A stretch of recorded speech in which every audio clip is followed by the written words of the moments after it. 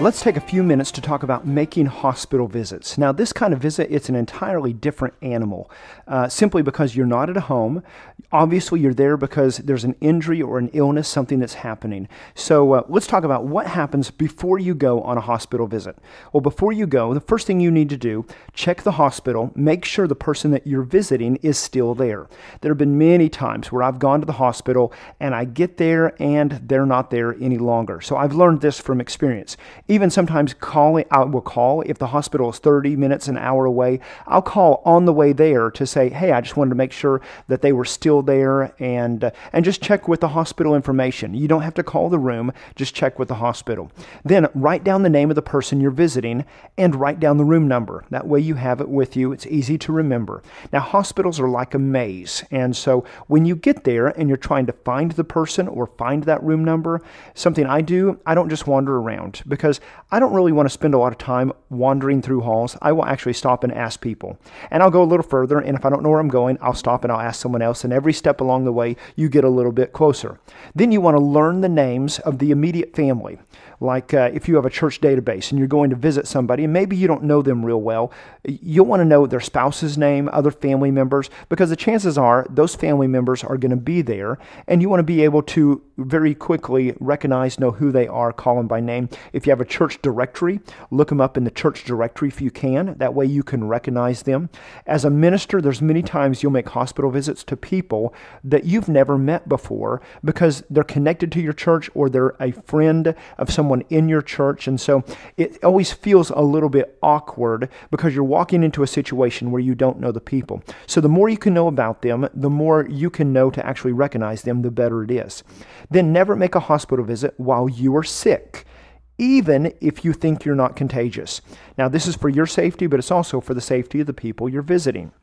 So if you haven't been feeling well, if you woke up with a sore throat and a little cough and somebody is in the hospital, it is better for you and more considerate of you not to go visit them because you're not feeling well than it is to, hide that you're not feeling well and to go visit them anyway.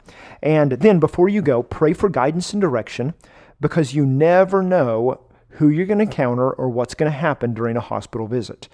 There are times you'll go make a hospital visit and their condition may change right in front of your eyes. And you're with the family and it's a moment of crisis. So walk in with a very prayerful attitude, with a very ready heart. As you arrive at the hospital, like I said, hospitals can be confusing. And honestly, I believe most hospitals are confusing from the parking lot all the way. There's not a single part of the hospital that's not confusing. So like I said, ask directions. As soon as you arrive, find a help desk and help them to find out where you need to go. Again, at that point, if you have the person's name but you haven't called ahead, go ahead and find out their room number as well. Then when you find the room number, very, very, very important, knock at the door. If the door's shut, don't just open the door and walk in. In fact, if the door is open, I knock at the door and I wait for somebody to say, come on in. Now, the reason not to open the door if the door is shut, if that door's shut, you have no idea what might be happening on the other side of that door. And you might walk into an extremely embarrassing situation, both for you and that other person, if you don't knock. And so go to the door, knock on the door, wait for somebody either to open the door or to ask you to come in. Like I said, if the door's open, knock gently. Just kind of as you come to the door, let them ask you to come in as well. If they're in there and they're talking to a doctor, come in the room and just stand there. And they'll probably say hi to you and just kind of hi and then turn your attention to the doctor. You don't want to interrupt when a doctor's talking with the family. If you arrive while the doctor's in the room, a lot of times if a doctor's in there having a conversation, I will wait in the hallway until they're done because I don't want to interrupt that conversation. Always follow the rules posted in the room as well. For example, you may come to a room and it might say that you can't go in that room unless you're wearing gloves and a mask. And it's because this person is so highly infectious. Well, not infectious to you. They can catch something. Their immune system is very low, and so it's a security thing. So pay attention to any signage that may be there. And sometimes you'll need to go down to the desk and say, hey, there's a sign on the door. It says, I need gloves, I need a mask, I need a gown or whatever. And so they'll give you what you need and do that before you enter the room. Now, if there's a sign that says no visitors, A no visitors sign applies to everyone. Now, there are some ministers that I really think believe that a no visitor sign applies to anybody else except for them. And it's not true. A no visitor sign means friends, family, ministers, include you in there, everybody alike. So the best thing to do is to leave a note. Simply write a note. Hey, I dropped by, wanted to pray for you. I am praying for you, care about you. Let me know if there's anything I can do. I saw the no visitor sign, so I just didn't want to interrupt. And just a nice note. Leave a nice note for them. Now, once you're in the room, a few things to do. One, smile. Most people get very uncomfortable in hospitals. Smile, okay? Don't get uptight. Be casual. Make eye contact. Introduce yourself if the patient doesn't know you or if you don't know them. A lot of times they may know you, but you may not know them. So go ahead, introduce yourself. Introduce yourself to any family that are there as well. Do more listening than talking. Don't have a gloom and doom demeanor, even if it's a bad situation. So if it's a bad situation, you don't have that gloom and doom. Don't have a hopeless attitude or a hopeless demeanor. Be sensitive to the needs and the feelings of the individual or the family as well. Be sensitive to what's going on. We all respond differently when we're in situations of crisis. Some people, when they're in those tight moments, they crack jokes. And if that's you, be very careful that you are appropriate in what you say. There was an associate of mine that I was training once, and I found out that my pastor banned him from hospital visits because his character, he was very funny, but when he got in those situations, he cracked jokes. And one day he was there with our pastor, and our pastor felt like he was inappropriate in some of the jokes that he said. Now, he didn't feel that way, and I wasn't there. I don't know. All I knew was he was the only person I'd ever seen our pastor banned from making hospital visits. And so, simply to say, how you emotionally respond to situations, guard yourself, make sure that you're appropriate and sensitive in everything that you do. Also, listen for the Holy Spirit's guidance. Let Him guide your heart in how you pray for the family, in what you say to the family, in what you do. Look for ways to encourage the individual. Look for ways to encourage the family. Keep your visit short. Usually when I make a hospital visit, I'm there between 5 and 15 minutes, unless the patient or the family ask me to stay longer.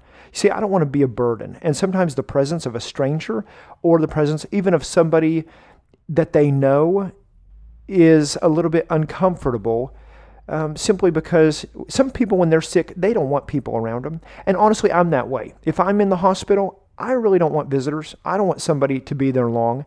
And I also don't want somebody to come and stand there with awkward silence. I'm more the type to say, hey, if you're going to be here, grab a book, at least read to me or something.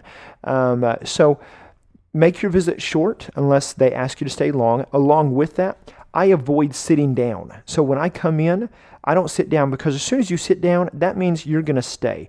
So I'm communicating to them, hey, I'm just here for a minute. And if they say, hey, go ahead and have a seat, I usually say, well, I didn't plan to stay long. I just wanted to drop by and see if you need anything.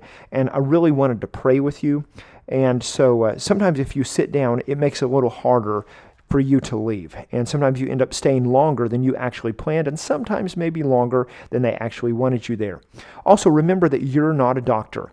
So don't add your medical opinion to the situation. Do more listening, again, than you do talking. Look for ways to help the family, but be genuine. If you're really not willing to bring food, then don't offer it.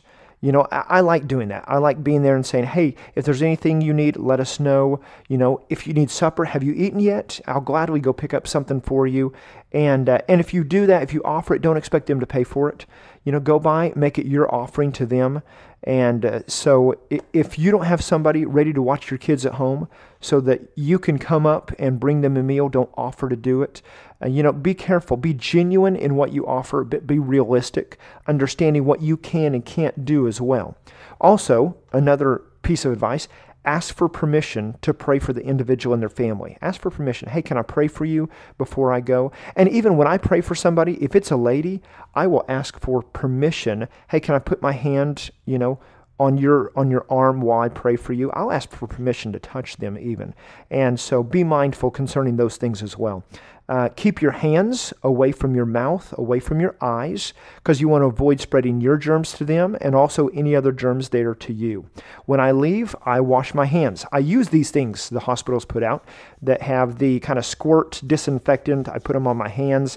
When I get to the car, typically I'll wipe my hands off again, simply because I want to make sure that I'm not bringing anything to my home or to my life that is in the hospital. You can catch a lot of things by being in the hospital. Another thing is listen to warning signs. If there's a warning sign that says somebody's quarantined, don't walk in. Don't think, my God is big, he can take care of this, and waltz in. Because believe me, most of the time, the family, the doctors, almost nobody's going to be very happy with you about that situation. Listen and be respectful to the family, the patient, the doctors. You're there to encourage, you're there to pray, you're there to help. Now, if you show up and the person's sleeping or they're out of the room for tests, I typically just take a quiet moment to pray for them, and then I'll leave a note. And if you don't have a pen and paper, you can go to the closest nurse's desk and just say, hey, I came by to visit so-and-so in such and such room. They're not there. Can I leave them a note? And you can leave a note, put the room number on it, and then just ask them. You can either take it in the room, leave it there, or ask them to take it by later on as well. And so those are just some suggestions to help you in making effective hospital visits.